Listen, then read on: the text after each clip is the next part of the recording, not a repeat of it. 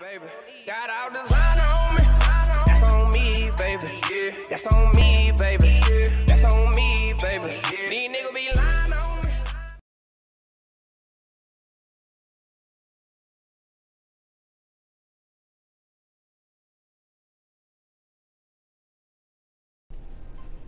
What's up, YouTube? It's your girl Kid, and I'm back with another banger. And today I'm going to show you guys the best methods to get all of your shooting badges. Now, I know a lot of YouTubers say put your settings on Hall of Fame and play on 12-minute quarters because, you know, the harder the difficulty is, it gets you more badge progression points.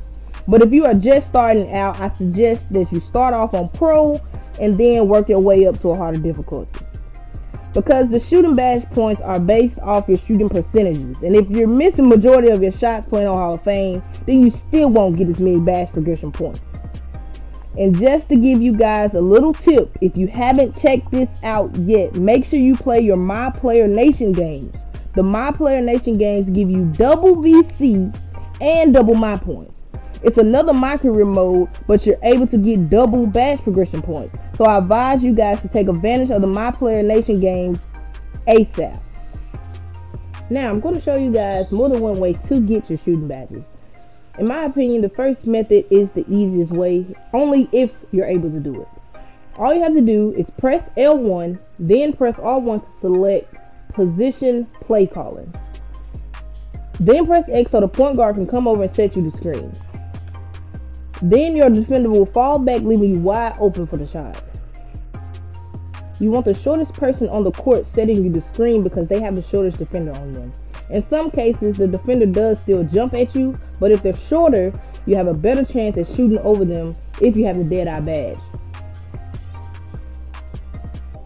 In some cases, the defender doesn't back off because, as you see, my defender is a lockdown, so he's not backing off. But you still want to get the shot off because that's the most important thing. So I just get open and I still shoot it and I green it. Every shot counts. Also, if you really want to hit greens consistently like me, you guys really should check out my jump shot video. I'm going to leave the link down below in the description. So if you are the point guard, all you have to do is press L1, then R1, and then circle so the shooting guard can come set the screen for you and your defender will fall back.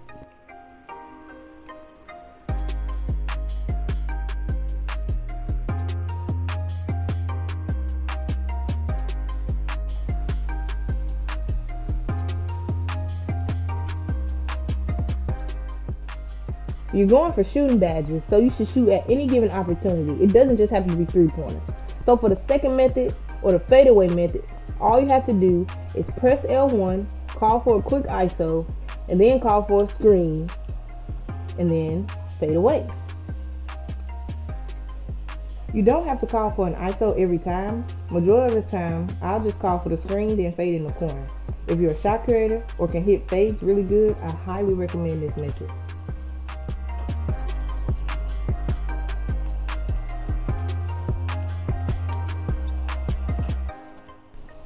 For the next method, all you have to do is call for a screen, run your man into the screen, and do a little step back and shoot from deep. It works better with range extender gold or Hall of Fame, but you can still hit some deep shots with your range extender at a lower tier, or if you haven't unlocked the badge yet at all. Range extender is a very, very important badge for any build, but especially for shooters. If you want to be a great shooter, get your range extender up as high as you can.